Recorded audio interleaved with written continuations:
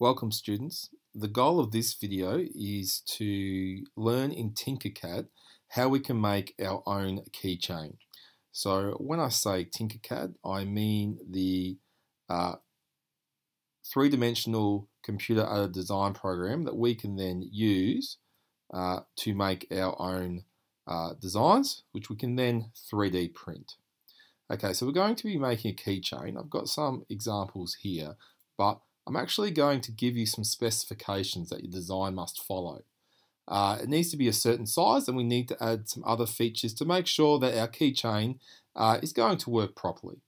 So because we're 3D printing this, and because a keychain usually fits into your pocket or your bag, we don't want it to be too big. So the first specification is it must fit within a 35 by 35 millimeter times 8 millimeter rectangular prism. And I'll go through that in a minute, but if we follow that size, we know it won't be too big. It also must include one letter, so that might be the letter of your name or if this is to be a present for someone. And it must include a 5 millimeter hole. So you can see this example has the hole there. You can see these examples have holes here and there.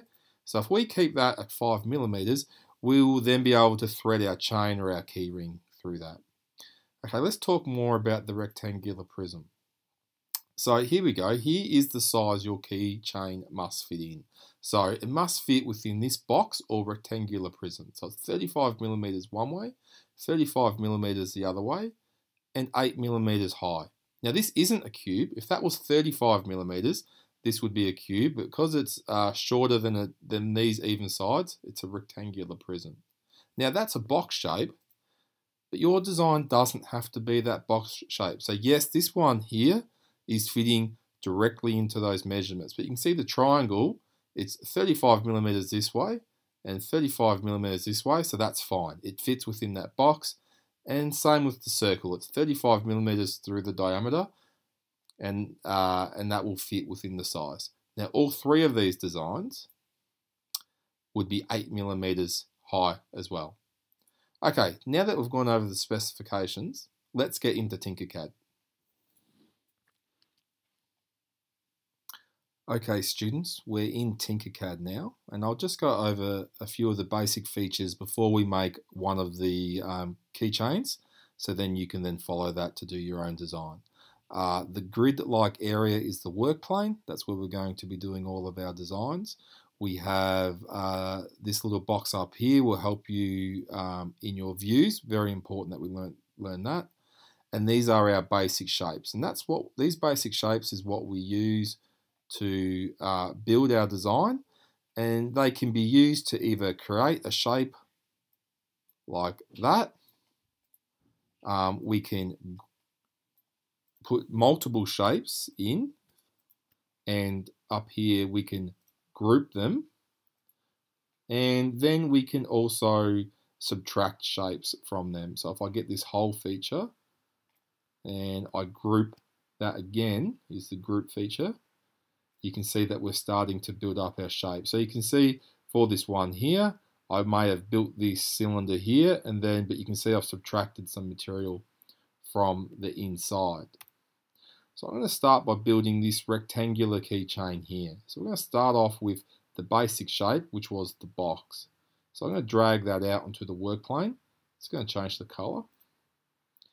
But you can see that the shape, the size, the dimensions of this box is different than the dimensions of this box. So the first thing we need to do is get our dimensions correct. So remembering that we need to, I've just clicked the white box there, and we need to change it to 35 by 35 millimeters. Okay, getting closer, but still the height was wrong. So remember, we want our keychain to be only 8 millimeters high. It needs to fit in your pocket. So I've clicked the one for the height. I've clicked in the box to change the dimension. And I'm just going to change that to 8 and hit enter. Great, so you can see within about a minute, I've already got that basic shape. So just like before, when I was showing you how to subtract shapes from one another, I need to subtract that inside shape there.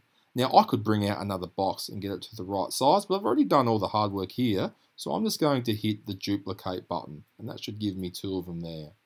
Now remember, we're subtracting, so up here in the shape panel, I can then turn that second box into a hole. But it's still the same size as the first one, so even though I've duplicated, I can still change the size on the second one. And if that was 35, I might change the hole to 30 each way. So 30 millimeters there, 30 millimeters there. Okay, if I just go to the top view, remember to always use your viewing box, it's very handy. And I'm just using my arrow keys, and I'll get that into the center.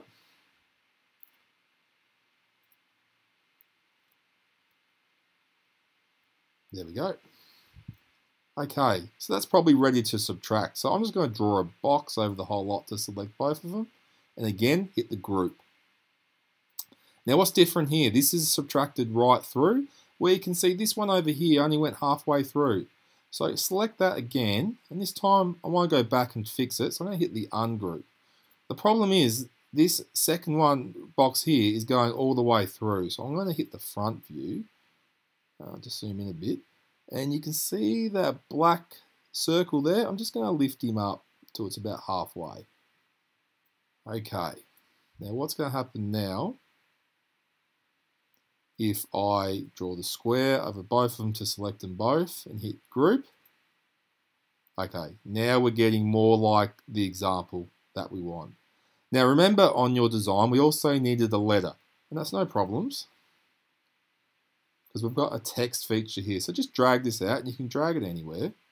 And I'm going to put E, for example. I might change the font as well.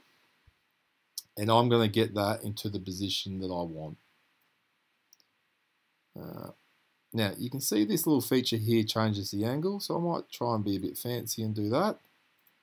And this time, I'm just going to drag the squares out. I'm not too worried about what sizes they are, because I just want it to fit within that 35 millimeter box. Okay, check all your views. Let's check the front view. Note we can see that the letter is a bit high. It's going to be higher than that size that we needed. So I'll hit that one there saying 10. And remember, we only wanted 8.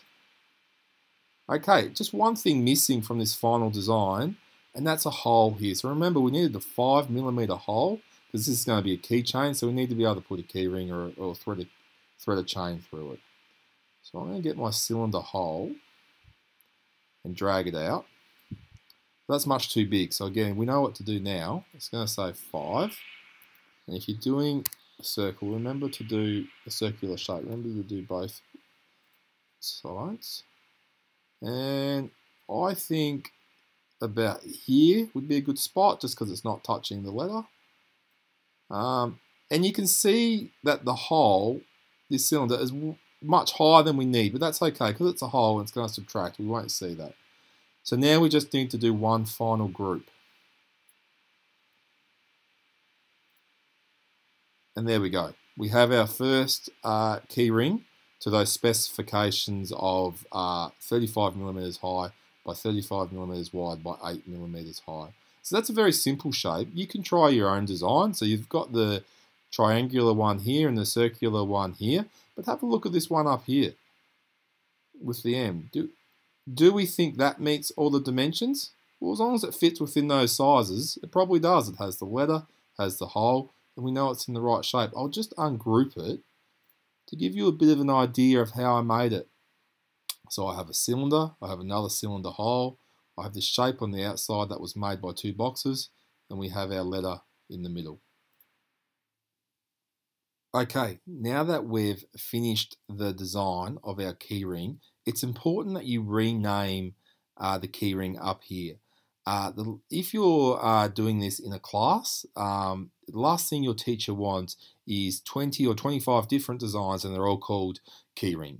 So make sure that you can just click up there and just put your name in there and hit enter. And then when we save that file to 3D print, the file will have your name in it, which will make it a lot easier to recognize and to manage. And one final thing, we can't send this design straight to the 3D printer. It needs to be exported as a special file type called STL. So to do that, first of all, pick which design that you want to print and then select it. So I want to print that one there. And we have this export up here. And you can see when I hover over it, it says download for 3D printing. So I'm going to hit export, the selected shape, yes. And there's the file type, STL. So I'll hit that. And that will save to your computer, and you'll be able to give that to your teacher for 3D printing. Okay, so just an overview of the features that we use today. Don't forget, this is your work plane. Don't forget to use your viewing box there to move around the screen. We have the basic shapes. Basic shapes can also be turned into holes, which when combined with solid shapes, with the group, will subtract. Don't forget that you can add text to your design, and we always need to resize the dimensions of our design to fit whatever criteria that we're designing to. Okay, so that's an overview of TinkerCAD to design a keyring. Good luck with your design.